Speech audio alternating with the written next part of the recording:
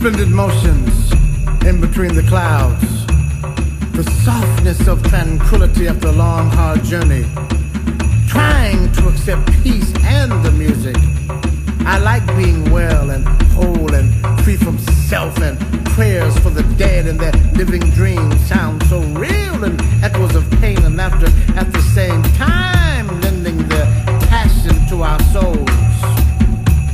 Hoping and praying that we remember when and where we became human in the beginning. The truth of so many movements, so many influences in our minds are strong. We keep believing in love and kindness to our friends, to our enemies. But these values lose us. These few pennies and dimes degenerate our sensitivity. The children are the ones we must save.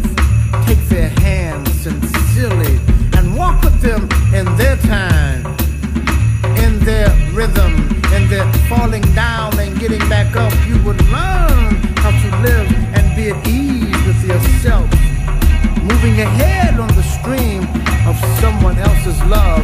Take your time with the dreams, for this is for the truth.